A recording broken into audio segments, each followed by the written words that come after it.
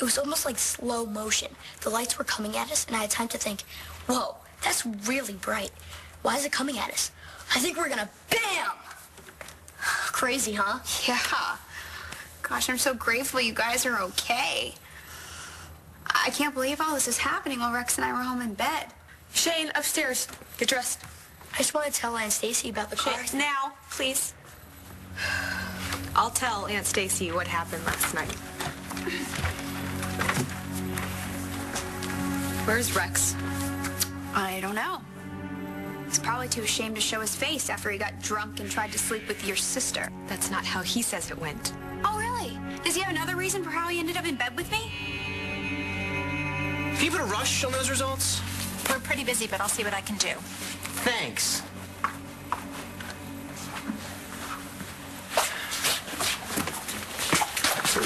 Hey, man, are you all right? Better than I was last night.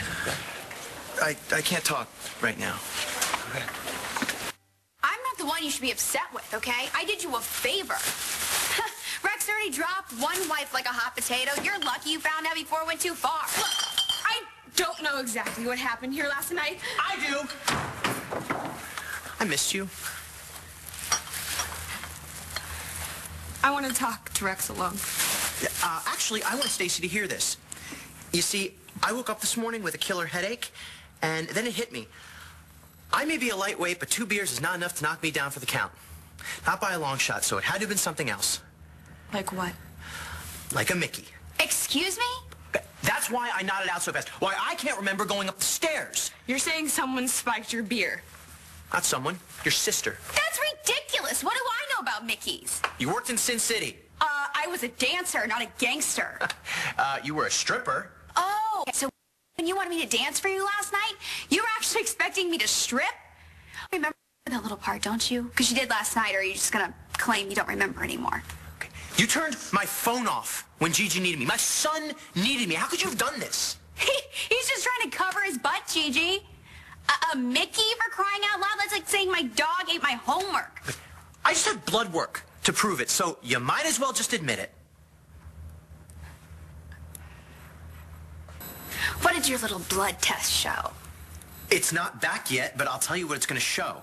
A foreign substance in my system that you put there. What's going on? We're all just a little tense about what happened last night.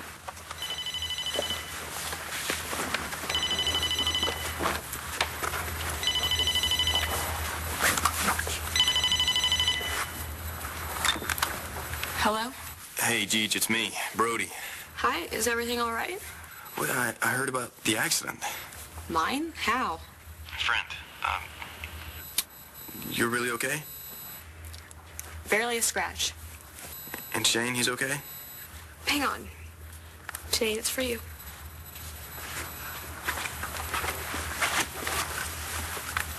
Hello? Hey, champ, you know who this is? Brody? No way! Well, you'll do anything to get attention, won't you? Right now, I could flunk out of school and my parents wouldn't even care. Not a chance. Mister. I'm glad to hear you're okay. So, how are things with you? Good. Really good, actually. Anyway, I know you're in good hands with your mom and your dad. You just take care of yourself. I will. I miss you, Brody. Bye. Cold pizza's the best breakfast, isn't it? Shane, hurry, the bus is coming.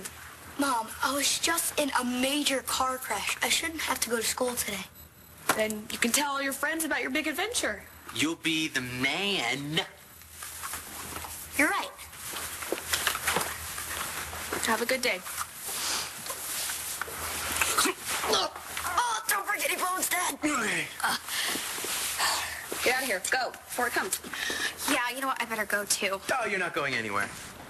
So if I know you, you'll go running down to the lab to end run my test. Get over yourself. What, you think I got you alone and spiked your drink and now I'm going to go chase down your medical records? For what? It's the only thing that makes sense.